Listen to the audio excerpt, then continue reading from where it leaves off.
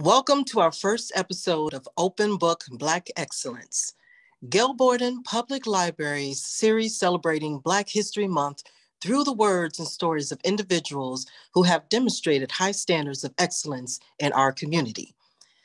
We will now welcome our first speaker, poet Chasity Gunn, who was the inaugural Poet Laureate for the City of Elgin from 2019 to 2021.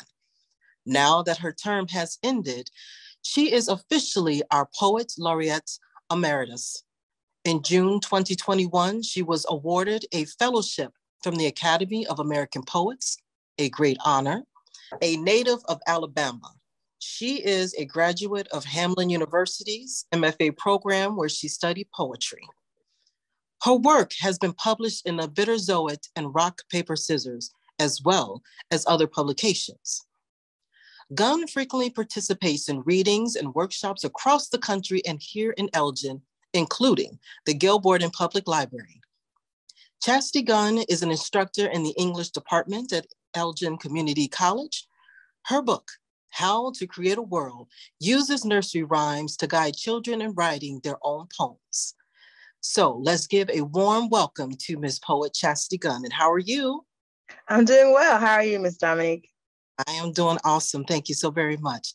All right, so let's go ahead and get started. I do have a few questions for you, if I may. All right, my first question to you is, what does excellence mean to you personally?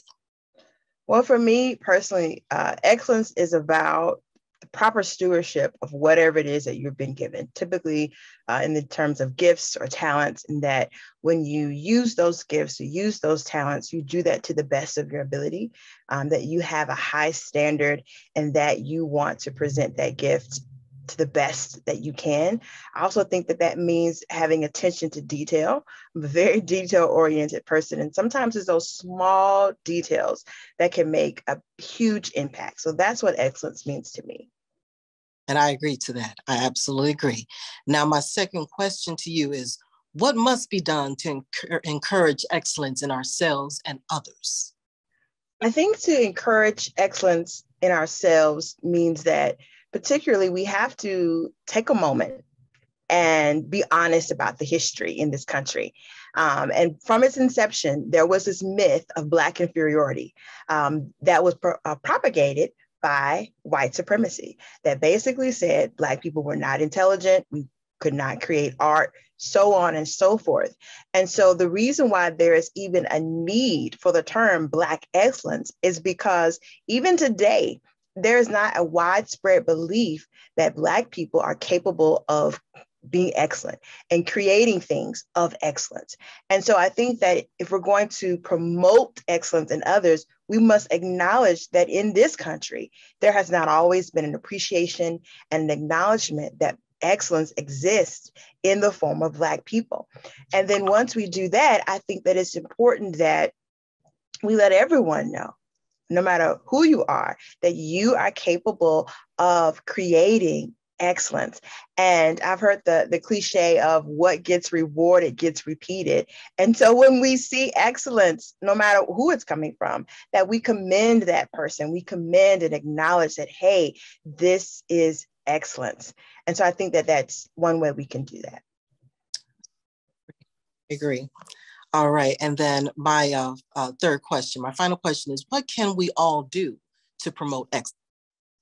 I think there are some simple ways that we can do to promote excellence. Most of us are spending time on social media. So if you go somewhere, if you experience something that you feel is excellent, let people know. A lot of times we let people know when we have a bad experience, but why not let people know when we have an excellent experience? I think that in classrooms that students need to be exposed to excellence of all shades throughout all times of the year. So for example, we should not just be talking about Black excellence in the month of February. We can definitely highlight it, and we should, but it's important that we are continuing to see excellence throughout all of the year in different forms from people of different backgrounds. And again, when we see it, we need to say that's excellence, and to even thank people for sharing their excellence with us and not, withholding that excellence, and acknowledging that it's a gift. You know, when someone writes a beautiful poem and they deliver it with such passion and energy, to acknowledge, wow, that was an excellent poem. Thank you for sharing that, with me. So I think we can promote excellence and encourage it in others just through simple gratitude. Exactly. Exactly. And is this something that you provide through your guidance and your teachings to your students? Is that something that you incorporate? Can you tell me a little bit? Absolutely. Sure. One thing I do in my classroom that I continue to try to work on is to encourage my students to make mistakes. And so sometimes in the academic world, we can train our students that it's all about the grade, get the A, get the A, get the A. And so students are looking for formulas for how they can do that. And sometimes you discover excellence, you stumble upon it, right? It's a process, it's a journey. And so I try to create that in my classroom through different exercises, through different prompts that just allow them to explore. I did an activity this past semester where my students were writing about eviction, and I put pictures throughout the room of different looks of eviction, different ways that it could look. And I had the student, okay, pick a picture that speaks to you and write about it. And I was blown away at how beautiful the language that the students created. This is an academic writing class. This is not a creative writing class. And these students were doing this for the first time. And they created just beautiful introductions. And so I think that creating an environment where people can explore, where they can make mistakes, is a way that we can promote excellence. Another thing that I do in my classroom is I allow students to rewrite essays, because again, excellence is not something that happens overnight. Sometimes we need another attempt. And so trying to create that environment in the classroom, because I don't promote perfectionism. Perfectionism and excellence are not the same.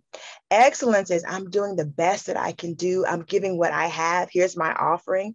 Whereas perfectionism is usually come from shame, guilt, sometimes trauma, fear of what people will think, not feeling good enough, a deficient mindset. Whereas excellence is about abundance. It's like, here's what I have, enjoy. Whereas perfectionism is usually about, okay, I don't have good enough, so let me just try super hard to overcompensate. Gotcha. Wonderful to hear. Well, you definitely is a representation of excellence. And we really appreciate everything that you do through your guidance and what you do in our community. And so that kind of ends what we have for today. And we want to thank you, Ms. Chasity Gunn, for allowing us your time and to share you with the world. So thank you so very much. And thank you everyone out there for watching. Welcome to this chapter of Open Book Black Excellence. I'm Sarah Vetter with the library's community engagement team, and it's my honor to welcome our special guest today, Frederick Wimms.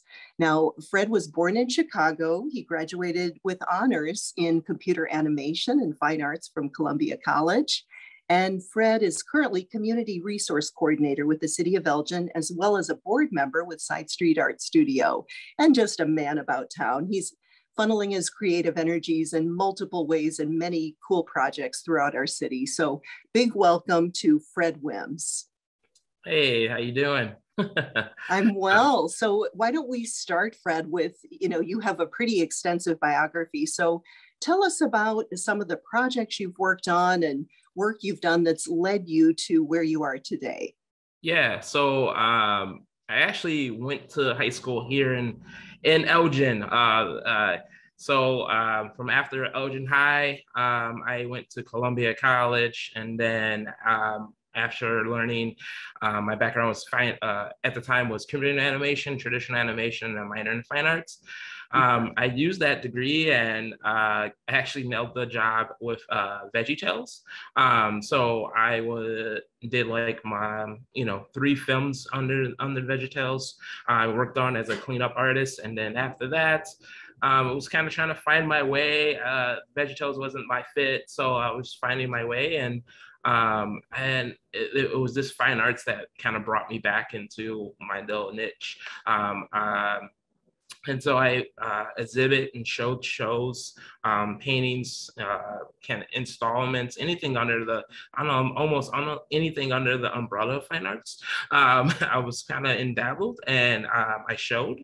So, and then after that, in the middle of showing, kind of, got noticed in my hometown of Elgin. And from that, got me the gig of Nightmare on Chicago Street. So I was the first art director of that, and kind of made the ideas into a visual thing. So I've been doing that for almost 12 years. And then working with the city, kind of got involved in more of the community-based stuff. So and that's kind of led me into being with Side Street and on a board member. I just love what Side Street did. I love that it was a community-based organization, and it was all about arts. And that's like how I like to connect with the community, is through arts. So that was like a perfect fit for me. And then also, I did something on my own. I'm a leader and creator of Your Neighbor. And Your Neighbor is like a art collective community. So like we did art shows based on the idea of who's your neighbor, right? Like who's the person right next to your house? Like who's that stranger that you've been there all this time, and kind of make connections. And that was kind of like the basis of our shows and the basis of that group. And then from that kind of led me into the job I'm in right now, community resource coordinator. Being as such connected to the community, it was like a perfect fit for me to work within the city, not just a contractor, but like for the city, as doing volunteer programs, which I was a super volunteer for the city, because Nightmare on Chicago Street is a volunteer event. So it kind of like worked out. And also we do community service that's court ordered as well. And actually bringing those people and kind of getting them back to the city and kind of getting them back into the community. It all fit my role. It's like things I care about in general. So, and that's kind of how I landed here, I guess. What does excellence mean to you personally? Personally, when I think of the word excellence, I think about people that we or the community or society call excellent, right? Like when you think of like Martin Luther King, with like excellence, like he created something and pushed a wave of change that was almost impossible, right, at that time, right? So I believe what excellence, the definition, is actually doing something, of having a goal to do what most people believe it's impossible, but you in your soul or in your idea don't believe, that it's impossible, and you yourself can do it and achieve it. So for me, it's not just being the best of what you do, it's also doing something that you doing it a little bit different than anyone else. It's like adding your own fingerprint, your thumbprint, your own identity to it, and making it so unique to yourself that you're in a different category for this thing. So it's always about change, right? Excellence, if you're doing something and you're breaking borders, you're excellent.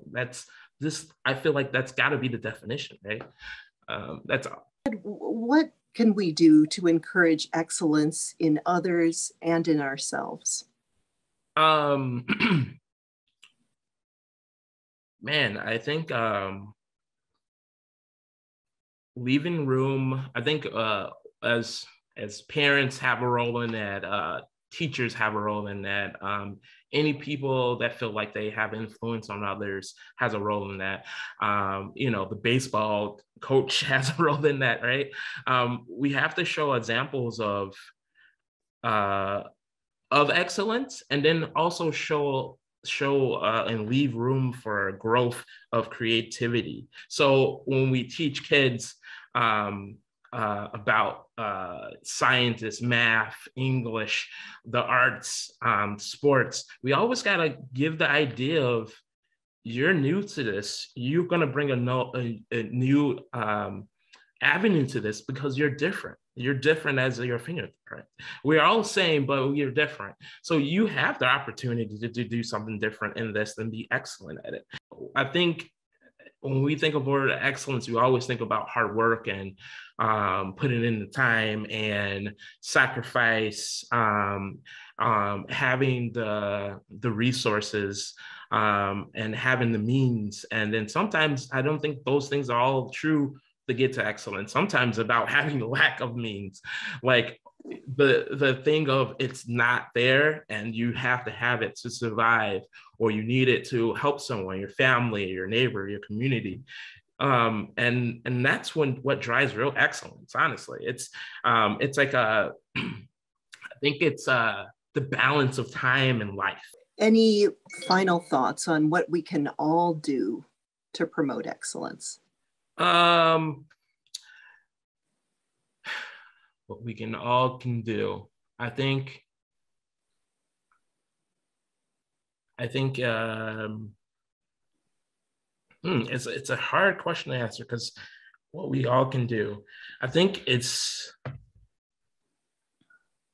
whatever that drives you, your passion or work or your children or church or religion or whatever it is, the way you can push excellence or have a plane for excellence can be to help out, I think, is just go and do those things and have like go for your passions, go for your dreams, go for whatever you like and enjoy, truly, like beyond borders that you enjoy, and go for it. Because while you're doing that, someone's going to pick up that energy that you're bringing to that item or that thing, like if it's Christianity or if it's if you that's the way how you believe in Christ. It can, this by watching, would change someone's perspective of what can be perceived about the activity, and give that person an opportunity to find their own excellence in it. You know what I mean? And I don't know why I use Christianity as a thing, but let's say it was use something like, for me, I'm gonna use something that's very personal as artists. Like, I'm a painter, drawer, artist. I can do anything visually. I can see it and build it, right?